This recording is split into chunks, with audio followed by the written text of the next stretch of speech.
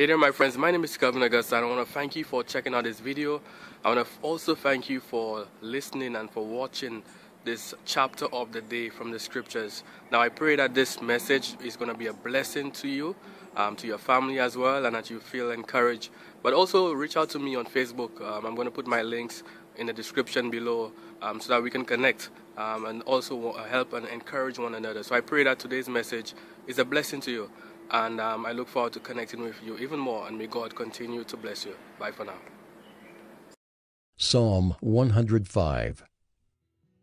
Oh, give thanks to the Lord. Call upon his name. Make known his deeds among the peoples. Sing to him.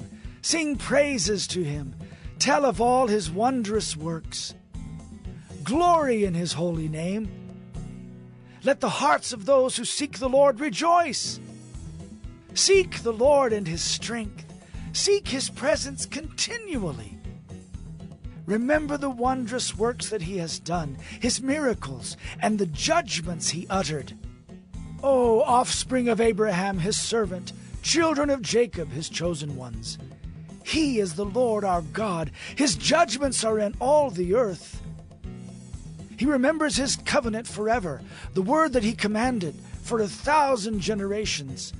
The covenant that he made with Abraham, his sworn promise to Isaac, which he confirmed to Jacob as a statute, to Israel as an everlasting covenant, saying, To you I will give the land of Canaan as your portion for an inheritance. When they were few in number, of little account, and sojourners in it, wandering from nation to nation, from one kingdom to another people, he allowed no one to oppress them.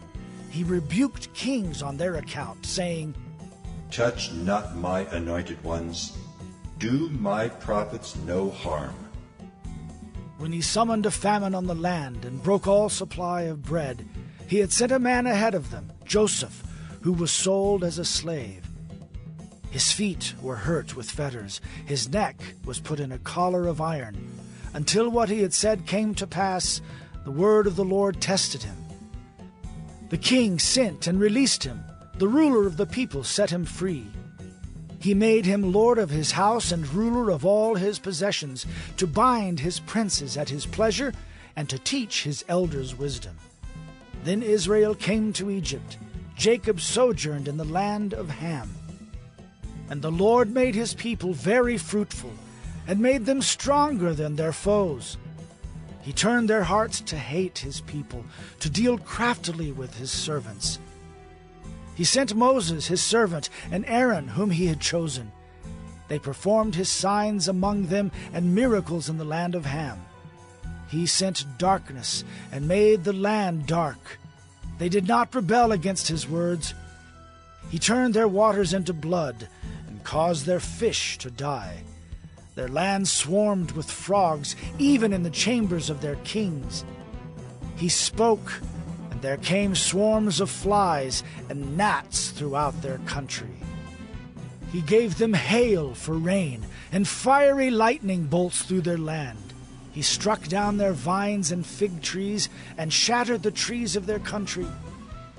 He spoke, and the locusts came, young locusts without number, which devoured all the vegetation in their land and ate up the fruit of their ground. He struck down all the firstborn in their land, the first fruits of all their strength. Then he brought out Israel with silver and gold, and there was none among his tribes who stumbled.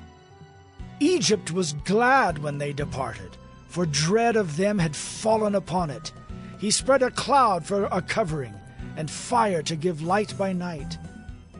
They asked, and he brought quail, and gave them bread from heaven in abundance. He opened the rock, and water gushed out. It flowed through the desert like a river, for he remembered his holy promise, and Abraham his servant. So he brought his people out with joy, his chosen ones with singing. And he gave them the lands of the nations, and they took possession of the fruit of the people's toil, that they might keep his statutes and observe his laws. Praise the Lord.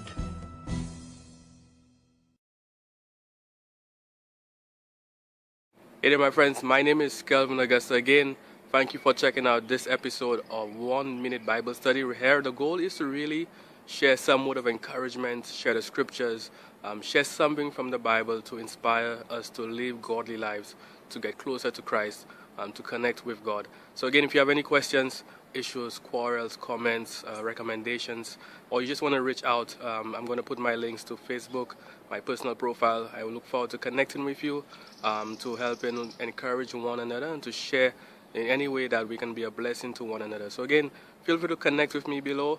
Thank you again for checking out this episode of 1 Minute Bible Study, where we've shared scripture, we've shared encouragement, and I look forward to connecting with you. May God continue to bless you. Bye for now.